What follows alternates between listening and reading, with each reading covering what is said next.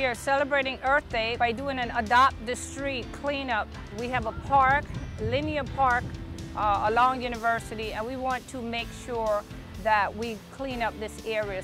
We had probably about 70 students out here who picked up litter.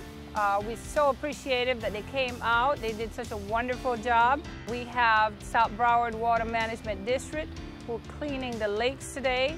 When we have litter and it blows into the canals, it goes into our lakes and it clogs our drainage. And we don't want that because then you have flooding. So it's a collaborative effort between the Public Works Department, the Parks Department, and we have an outside entity, South Broward Drainage District, that has primary responsibility for maintaining the canal. We help the city of Miramar. We live in Miramar and we love Miramar, so it's our obligation as a community to take care of our community. We decided to come out to clean because we live here. We have parents and students who know how important it is to come out on this project today.